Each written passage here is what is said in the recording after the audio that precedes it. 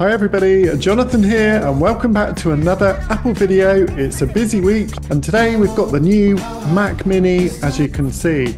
Now this is a product which I think is really interesting because it kind of like straddles the need, instead of having a large screen like an iMac, you can just get whatever screen you like. Or if you don't want to take a laptop with you and prefer a desktop, this is a really great machine. So let's take a look at the new Mac Mini and what it can offer you as a designer. So first of all, you can see the unbelievable size of this new Mac Mini. It's absolutely tiny.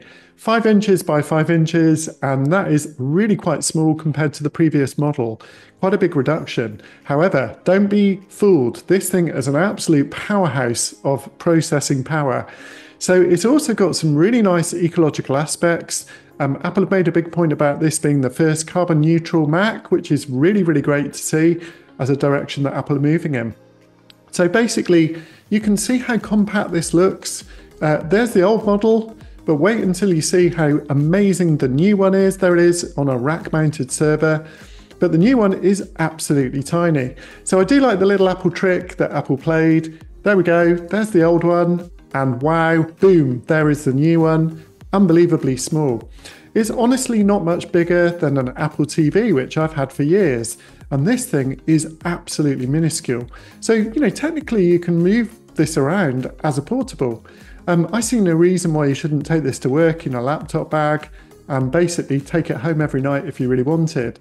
So instead of having kind of a big screen plugged in like an iMac, you just plug in the screen wherever you are. So the amazing thing about the Mac Mini is the size. Look at it in comparison to the previous model and you'll find that it's absolutely tiny, 5 inches by 5 inches. However, it's got loads of ports. We've now got 5 Thunderbolt ports, 3 of them Thunderbolt 5 and 2 Thunderbolt on the front as well. The cooling on this thing is pretty insane. It's all powered from the underneath, as you can see, so it's a really nice, neat system. But really having these ports on the front as well as the back, I think is a really, really great bonus for a lot of users. It was always pretty awkward reaching behind your desk to get to the ports. So as I said before, one of the things I really, really like is that Apple are really kind of like promoting the sustainable aspect of their computing. And if you think about the impact that these have worldwide, both in terms of energy usage, but also production and embodied carbon as they produce them, this is a big deal. So we've jumped the M3 for the new Mac Mini. There was no release or no update there. And they've just jumped straight to the M4 chip for fairly obvious reasons, in that this was available and it's an absolute powerhouse. You can see that we're, many times faster than the previous generation, and it has a 10-core dynamic CPU, but it also has ray tracing cores built in as well. So, 2.2 times faster than the M1. That is pretty significant impact. So basically, this is going to be a really quick machine for designers. And I think this could be a very, very good choice for architects and designers who maybe don't want to cart around a laptop screen. They'd rather have a desktop.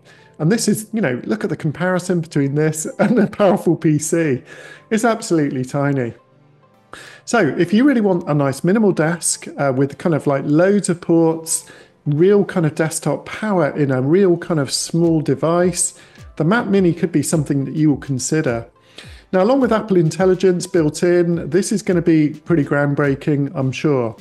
Now, one of the things I really like about the M series products is that basically the M4 chips come in a couple of different flavors at this point. Now, the really good thing about the M4 Pro is basically we've just got this more powerful kind of like step up in terms of underlying performance and things like the GPU as well. So one of the things I really, really love about my M1 Pro is being pretty bulletproof, and the unified memory, even though I've only got 16 gig of RAM, 99% of the time is fine. But basically with this new M4 Pro, it's going to really kind of like scale up the performance quite dramatically. And with the new sort of power cores that you've got there, the high efficiency cores, you're going to get this extremely high level of performance. So Apple are claiming this is the world's most fast, powerful CPU. So basically things like web pages and design software is going to run so much faster. So Here we go, we've got the M4 Pro with 14 cores and 20 GPU cores. That's pretty insane. So basically the M4 Pro is 75% faster in terms of bandwidth than the M3. So here we can see the M4 Pro performance, 1.9 times faster, and that is a significant upgrade. 2 times faster than the nearest PC, according to Apple as well. And the GPU performance, 1.9 times faster. So these are big step ups in terms of performance. And you know, if your render can happen twice as fast, or basically you can kind of spin your model around when you're animating an architectural service, this is a really powerful aspect. So with the new ray tracing as well, I do expect to see popular software like Cinema 4D, hopefully things like Enscape and Twinmotion will also embrace that ray tracing at some point as well. We'll have to wait and see on that. But basically the neural engine is also 3 times faster than the M1 Pro. Now that really is a very significant update. So what I really love about the Mac Mini, one of the best things is it can support up to 3 displays. So, you know, look at all the different options for the displays and the front ports, all these different design options that you can have. And I think you'll agree it is a really appealing product. So here we go, the new Mac Mini with all these wonderful features. And of course, Apple Intelligence built in to the new Mac Sequoia from the beginning. So guys, let me know what you think in the comments about the new Mac Mini. I'll be very excited to hear your thoughts. So let's take a look at the shop. And I'm going to take you through what I would choose as my ideal Mac Mini if I was in the market. As I've said before, I normally rule out the bottom machine. Now with this particular one, the middle one is actually looking really good. And what an amazing price for nearly £799. You know, you're looking at the middle of the range. It's always tempting to go a little bit higher and step up to the upper range. But don't forget, if you click onto the M4 Pro, this is where it really starts to get interesting.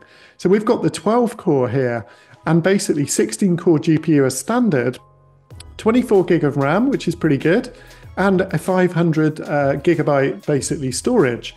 But if it was me, I probably might be tempted to upgrade to 48 gig. Let's see. I would definitely go for a terabyte of storage. And you know what, I would probably just go the whole hog and upgrade the processor. And to be honest, if I was going to do that, I may well decide to save a bit of money on the RAM because that is expensive and drop down to 24 gig, which I would find to be, you know, for most use cases enough. Now this machine is looking really good for $17.99. I would probably not get the Apple monitor. They are beautiful, but just too expensive, I think, for what they offer. And there's other really good alternatives like BenQ. Those are the range that I tend to go for. So let's add this to the bag and review. There's always these nice extra bits, but I would always go for the extended keyboard. And to be honest, I wouldn't go for an Apple one. I would go for an MX keys for Mac on that front too, so save a few quid. And here we can see, compared to yesterday's choice, you know, quite a significant difference in performance and a lot cheaper as well. So look at the difference between the iMac, basically with our 10 core and 16 core neural engine and GPU, compared to my 14 core with a 16 core neural engine and 20 core GPU, 24 gig of RAM, everything else is the same, the storage and the RAM is the same. But basically, you know, we're saving a really decent amount of money, but we're getting huge increase in performance.